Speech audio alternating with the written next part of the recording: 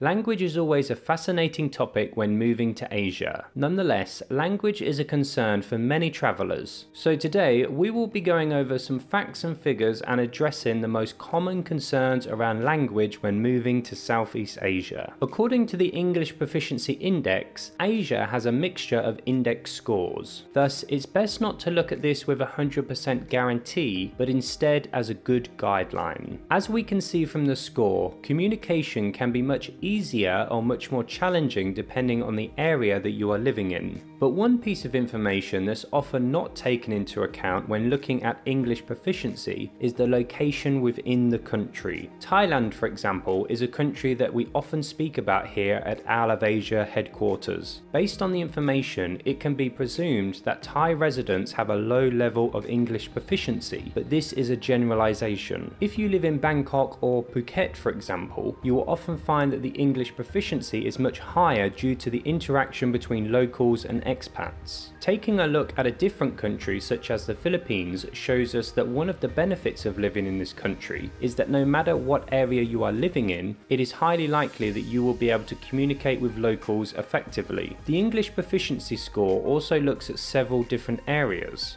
Therefore, you may meet individuals who in theory score low on the English proficiency score but can communicate effectively in reality. Many countries in Asia rely on tourism. Thailand's travel industry, for example, contributes between 15 to 20% of its overall GDP. And this is why the ongoing pandemic and restrictions have been very challenging for Thailand in general. This is mentioned because many countries across Asia make living comfortable for foreign visitors, and you will find English available across many areas and cities. Nonetheless, the great thing about living in Southeast Asia is that there are plenty of opportunities to learn the local language. On average, student visas are very cost effective. You can learn the local language at a university, private school, or through online tutoring. However, the education provider must be registered and be able to accept international students. Dating is also another concern for many that are looking to live in Southeast Asia. In any relationships, communication is important, and there may be times that you wish to talk about more serious and complex matters, and this can be a slight challenge with non-native speakers. I've spoken to many expats over the years who have had some extraordinary stories of dating experiences that have gone wrong due to communication breakdowns. This is where learning the local language is often beneficial.